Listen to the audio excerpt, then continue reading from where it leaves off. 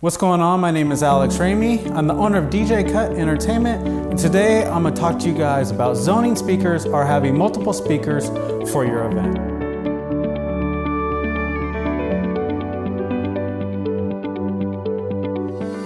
It's very important when you have a very large room to have proper zoning of speakers. And a lot of times the room is very, very long or is very, very wide, or you have a ton of guests.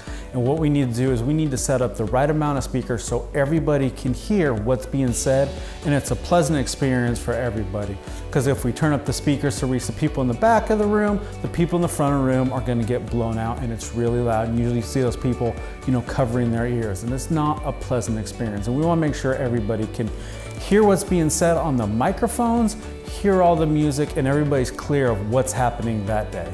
A lot of times you usually have the grandparents and people sitting right next to the DJ booth. And for me to make the volume quiet enough for them, nobody else is going to be able to hear across the room.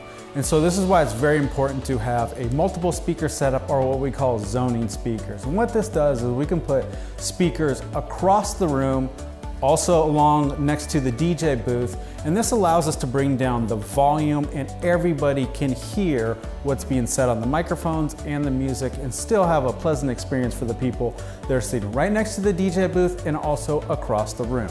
For example, this is Oswego Hills Winery. We usually have the dance party inside, but then we also have the cocktail hour outside along with the dinner.